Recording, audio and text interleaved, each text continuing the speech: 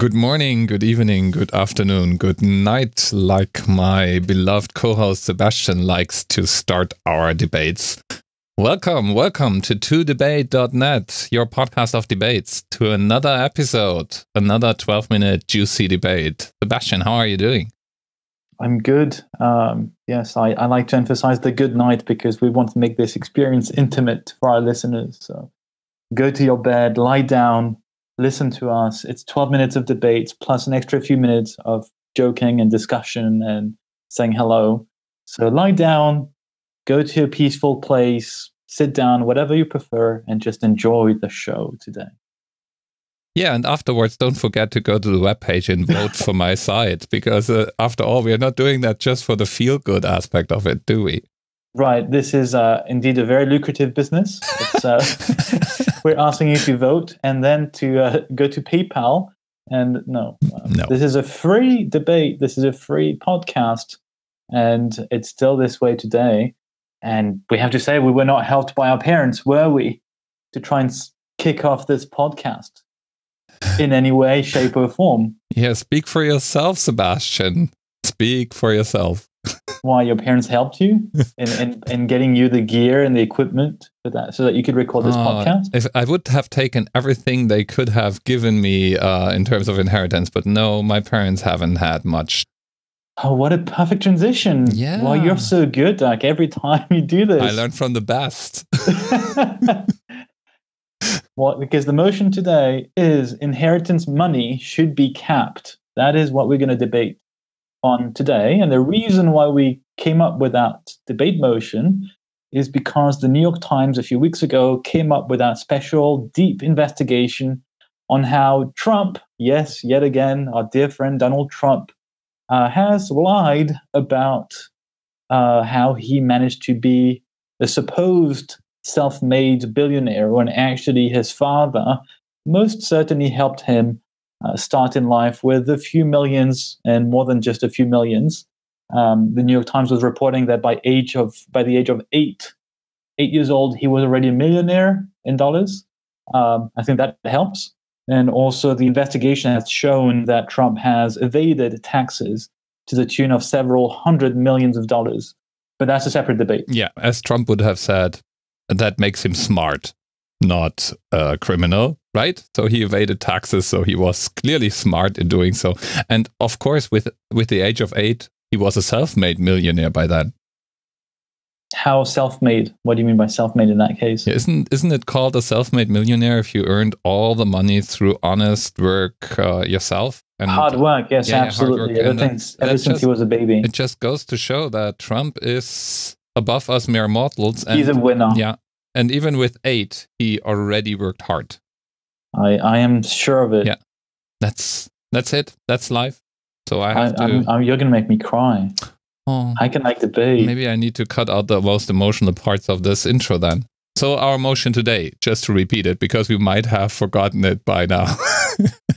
Inheritance money should be capped. And by the flip of the coin, because we decide our sides randomly, in this case, Sebastian used again a real physical coin. So we are not trusting technology anymore. It's real physics at play. So this time I'm against the motion and I go second, which makes you the positive guy of this debate and the first one to start the race.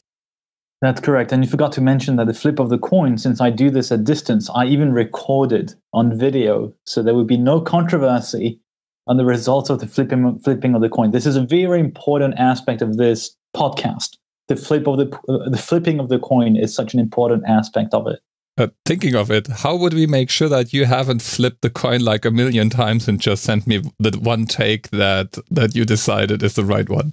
Because the video was already maybe 2 or 3 minutes long, because I'm so lame at flipping a coin that I would not have redone it a million times. I have better things to do. Right, you lost it one time by flipping. Like, and the flip of the coin said, unfortunately, we cannot release this video because on the video I was half naked. Yeah. Pictures the top part half naked, obviously. Yeah, pictures in my head. Yeah, that's... You're still traumatized. Yeah. See how I try to influence you?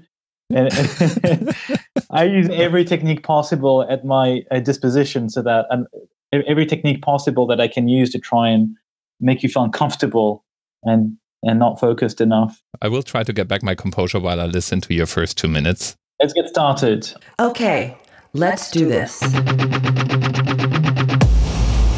Sebastian goes first and argues for the motion.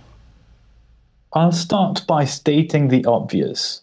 Inheritance money creates inequality at birth. This is by design. Now, here's the thing. When we talk about capping inheritance money, that does not mean taxing everything, but to make things more reasonable. And defining what is reasonable is the tricky part. So let's talk numbers right away to avoid making this debate too theoretical. And even if you don't like maths, it should be fairly simple. We can consider any of the following when we talk about capping inheritance. It could be taxation. Let's say we can tax it at 10, 20, all the way to 50 or 60%.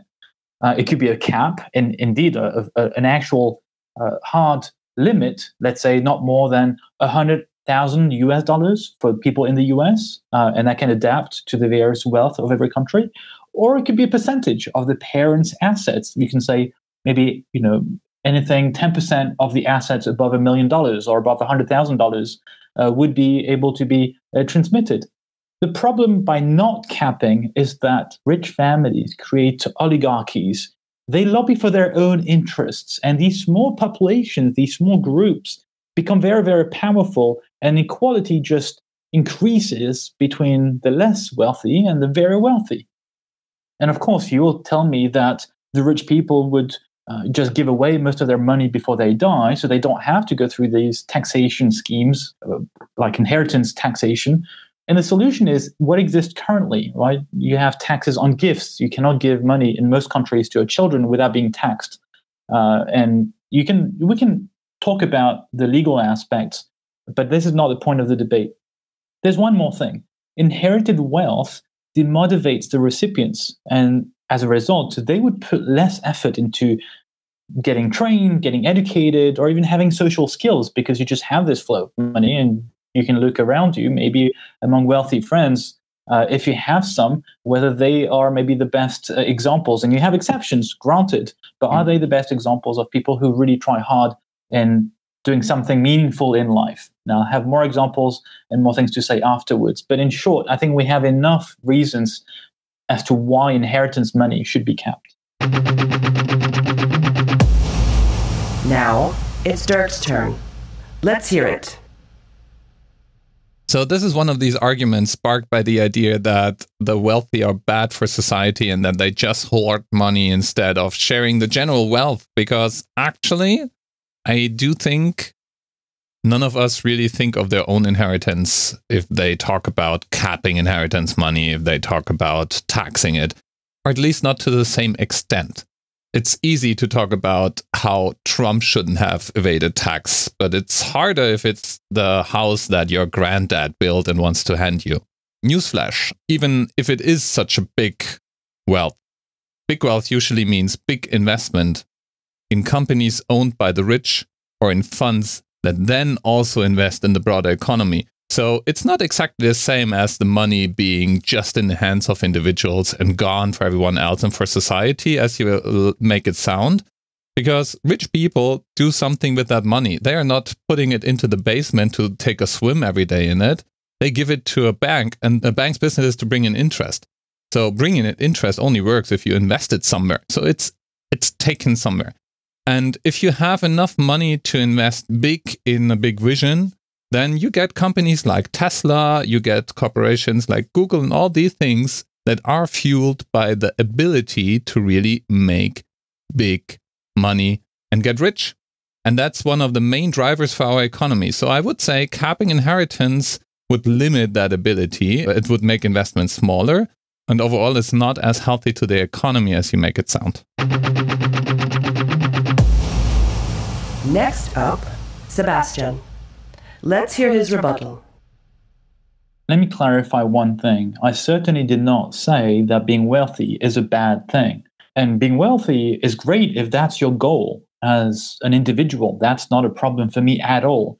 The question is, should that wealth be given away in unlimited ways to your children after your death? And that's the question. I still maintain, and for the reasons I have stated and the reasons I will go on afterwards, that indeed that inheritance money should be capped. And I think, Dirk, and forgive me for saying this, but I think you're confusing two things here. One is the transmission of capital, the transmission of wealth from one generation to another, with what do you do with that money? The reason why you may have given the money in the first place to the bank to invest it on your behalf is a separate discussion. The money that would be taxed because we cap inheritance would not just disappear. It just doesn't go into vapor. It would go to the state, and the state can also invest it on the behalf of the entire society to make a more equal system. And the state is not some separate entity. It's us. It's everyone, and we decide in a group way what is better for the entire population, rather than a few individuals who will inevitably lobby for whatever is useful for their own interests. Let me provide a more of a cynical viewpoint here. Americans and most Europeans are living beyond their means. That's both at the state level and at an individual level. People might go through credit card debt, or the state is using more money than it actually receives through taxes. We don't say this much, but states right now, and even in the developed world, are bankrupt. They spend more than they actually do have. And how does this work today? Well, as you know, interest rates have been very low for the past 10 years. So it's very easy for these rich countries to borrow money because other countries trust us rich countries, to give back the money. But guess how the states get their money? It's by taxes. And these taxes come from us, the people. The state doesn't tax you just for the sake of taxing you. It's indeed to invest, to your point, to invest in building schools, in building roads. Here's what would happen if you give all the money, or you don't tax the money, to private sector companies or private individuals. They would build roads to go from their home to their school or to whatever location they want to go to. So this is the whole point of the state, being able to average things out and make things more reasonable for everyone. I want to share some personal experience here. I did not inherit because my parents are still alive, but even if they pass away, the little money that would be transmitted to me is not necessary.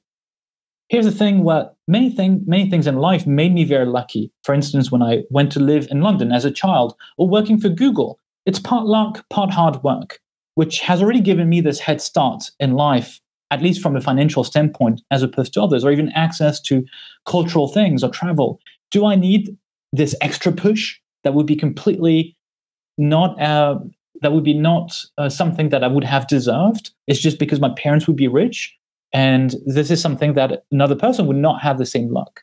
So this is why overall, I do think inheritance money should be capped. I'm not saying to tax it completely, but it should be capped to make things more reasonable for everyone and more just. Dirk, let's hear his rebuttal. See, here is where we disagree. You basically say that the state could invest the money better than the individual could.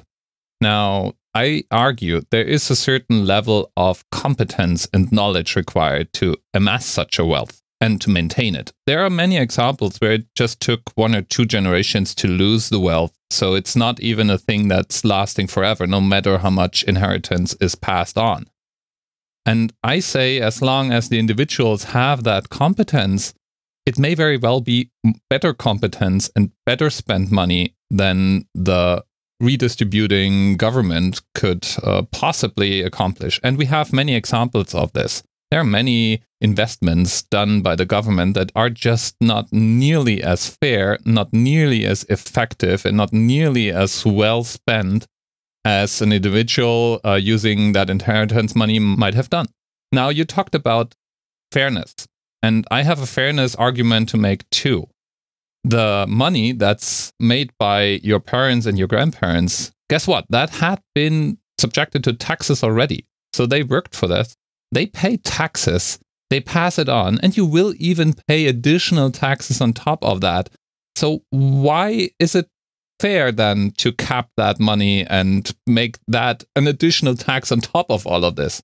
If you earn that money and you have it in your family and you wish to give it away to your children, you should be free to do so. It shouldn't be subjected to an additional tax, and no one should judge whether or not that is fair or not fair. Yes, your children will have an unfair advantage. They might as well lose it. Why is there a need for governments to step in and make a change there? Last not least, yes, I mentioned passing on money to banks, and I mentioned that for a very specific reason, because the whole discussion about inheritance capping is a discussion driven by envy, basically. And what I try to tell you is that the money is not disappearing. The money, even if it's controlled by individuals who got it through inheritance, will be sitting in funds, will be invested in companies, will then be spent in terms of salaries and purchased goods. So it's still in society. It's not disappearing anywhere. So no, we shouldn't cap it. We should keep it. It's fair to keep it. And I'm not convinced that governments are better ambassadors for any larger amount of money than individuals are. Final statements. Sebastian, let's hear it. It's funny that you say the money has already been taxed, because you're implied in such a way that there should be no tax whatsoever, which is even more extreme than what most states are doing. Here's the thing. You're saying competence to generate wealth is very unique and is maybe better than the state. Is that competence, as these brains to generate wealth, something that you can inherit? My take is that it's not. Right? You don't inherit the brains of your parents as much as you inherit their wealth. You may be dumber or more intelligent, actually. So I don't think this is a case for debate. Talent is everywhere. Talent is everywhere in this world. Opportunity is not. By taxing inheritance money and capping it, you provide that opportunity in a more fair and just way. Because just as you mentioned, people are envious. People are emotional. We are human beings, whether we like it or not. It does not matter that this is rational or not. The point is, anger will drive people to go to revolt, to rebel, if inequality at birth, which is what's happening, increases over the lifetime of every individual, then people will feel more and more estranged from their fellow human beings who live in a compound because they're worried about having their wealth being stolen or taken away. So it is important to regulate how we want to organize society and not make people go crazy because this inequality just rises. So yes, inheritance money should be capped. We have not discussed by how much, but I think it should certainly be capped to reduce the inequality that we keep on increasing for the past century everywhere on the planet. Dirk. Yeah, you keep beating home that point about fairness and that people are envious and that it's just not okay to have a head start. But guess what? If I work my whole life to make a ton of money, buy houses, cars, ships, what have you, just for the pure purpose to pass it on to my offspring, why am I not free to do so? Why is it more fair to cap it and tax it than giving me the freedom to pass it on? Now, I'm not saying there shouldn't be any tax at all. I'm actually fine with some taxes, even though you're right. In principle, those taxes are unfair. And I do think the current taxes are maybe just enough. Why should we do something on top of that by capping? Why not just stick to the system we already have?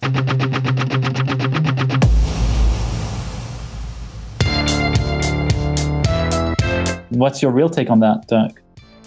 I do think there should be a healthy tax. That's my real take, but I also think it's unfair to just cap it.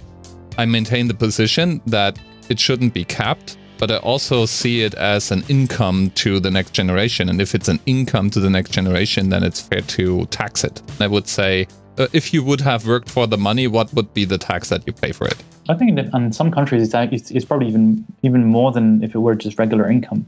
Yeah, might be. In France, it's certainly the case that you'd pay actually more taxes above a certain threshold. What about your attitude today towards your own children? So I'm not building up significant wealth for them, if that is a question. But of course, they do have a head start, and the head start they have is they grow up in a household where you have books, where you have access to the latest technology. They can pick the university and school they go to. Of course, we're gonna support them finding their first apartment and all these things. So they have a head start and an unfair advantage over others in the same cohort, I would say.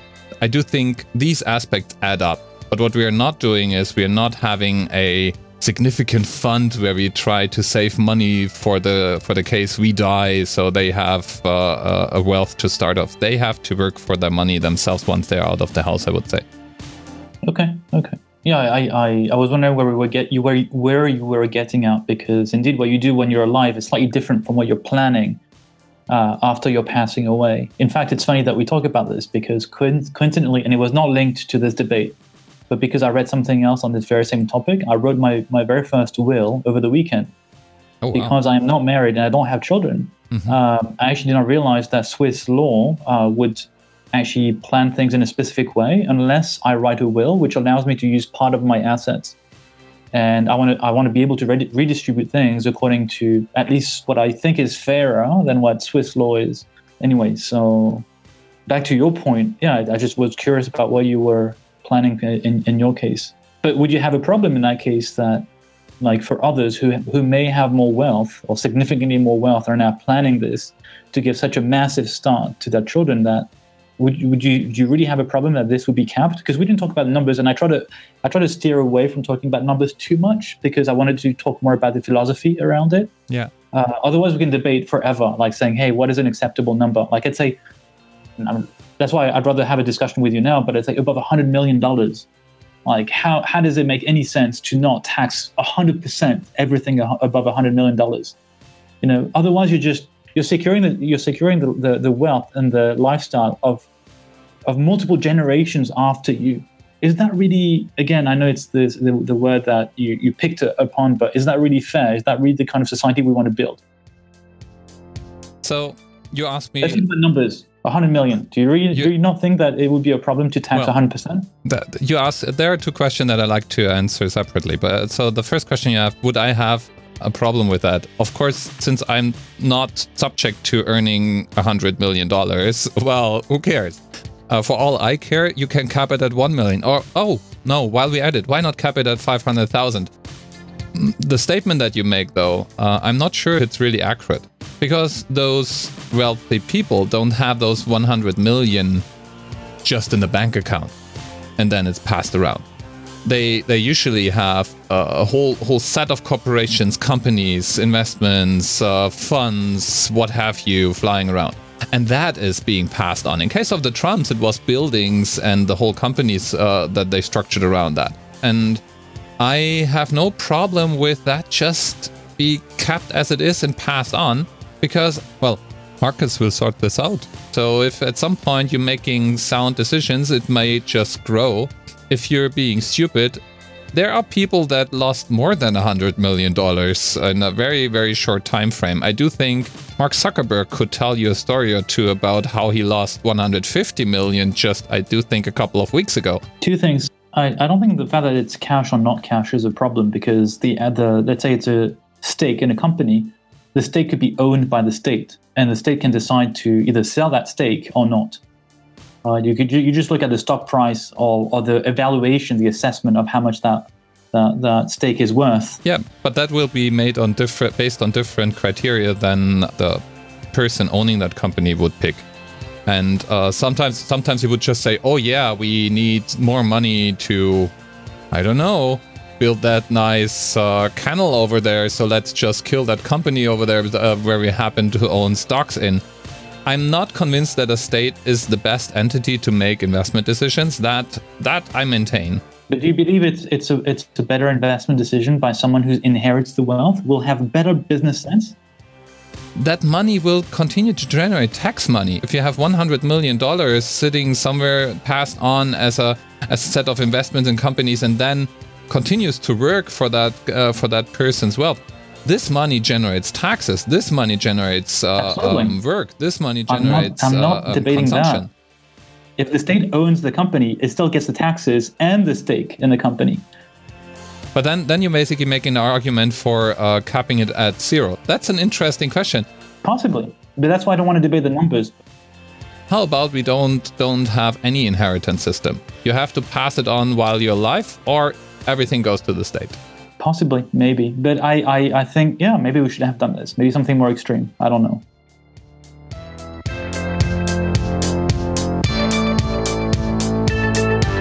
Of course, then you move the goalpost. You move the debate from debating inheritance to debating gifts. Yes. Yeah, it's the same debate. Yeah, it's the same. So, okay, so we keep it to that. Yeah, I should have maybe made the points more strongly, but let's say you have a few billionaires on the planet and multimillionaires. If you do take a few billions of euros, we're talking about billions, the wealth that they have accumulated, and instead of this going to children, I know the money's not lost completely, but my point is our states are bankrupt, and we don't say this enough. They're complete bankrupt. Like, thankfully, a state is not governed like a private sector company, because in this case, we would be indeed completely dead. But we do spend way more than what taxes do collect currently. So we have a problem. We have a structural problem. And this is true at the state level, but in some countries like the UK or the US, even people at the individual level spend more than they actually earn. So I think we're just, this delusion that this money is is not needed. So even that's why I said it's a cynical standpoint. So there's one thing that's very philosophical, and I don't think we can untie that knot, and it's probably hard to grasp. But if you look at it, the whole money system is based on imagination and trust. And what you're basically saying is there is money somewhere, and if I could just take it and put it someplace else. If you turn that to the extreme, hey, why not taking out all the banks and all the big corporations of that equation too? And just restart everything and start with the money level that we had before. What would that be exactly? And so that the whole money system practically depends on companies and individuals moving up the net. So you have those clusters where it feels like there is a lot of money. I do believe you might even do harm. If you take out all these high wealth individuals that you mentioned, what that takes away is basically the visible pools of money that everybody believes exist. And if you take out those visible pools of money, there is no money. That's just numbers in computer systems. So where do you take them to? I do believe we are not good in distributing the goods that we produce and the services that we produce. On that we completely agree, but I'm not sure that we can change that by changing that wealth distribution. That's a good point. That's a good point. And back to an earlier point that you mentioned, and just thinking just a bit more right now as we're discussing, I'm thinking that maybe the cap or the 100% tax should be on non-productive assets. Cash, fancy cars, real estate, which is not productive. Right? It's like an investment in a company. Right? And you could say, you know what, if your wealth is not invested in productive economy, then it's going to be taxed at 100%. Simple as that. Because people, they fancy luxury cars, they fancy nice houses, but this is not productive, as you know. It's just a piece of concrete on a piece of land. Maybe it has a few servants and slaves and what have you. We don't say slave in our modern economy, but... Yeah, slaves like servants, no. Yeah, I know what you mean.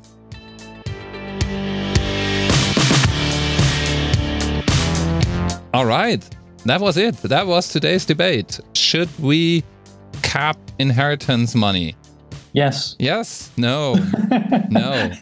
I do think our listeners may have their own arguments for or against. So we are eager to learn. We are eager to hear your position. Please go to the webpage todebate.net and vote. So you can leave a mark there if Sebastian or I convinced you. And we are having our little debating game here where we look into the dashboard to see who's ahead. And right now, Sebastian leads with 1 debate. And I do think that's close enough for me to be competitive. And yeah, if you have any other arguments, if you feel like we got something wrong, if you want to discuss, argue, debate with us, feel free to do wherever you're out there in the internet. We have comments on the blog. You find us on Facebook, Twitter, and what have you. And yeah, please don't be a stranger. I thought Facebook was dead. Well, that's our next debate.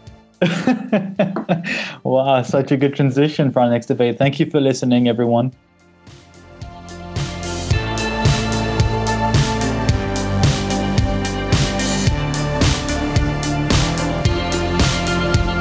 And I think for both of them, you're against, and both of them, you're second. Okay. Well, that's easy enough. Being against something is my natural predisposition, and being second is the thing you like most, right? So whatever you say, I can come second and say, and it's still wrong. I'm against this. All right. I'm Dirk Prims, and I approve this message. So that means that I'm doing the intro. That's correct.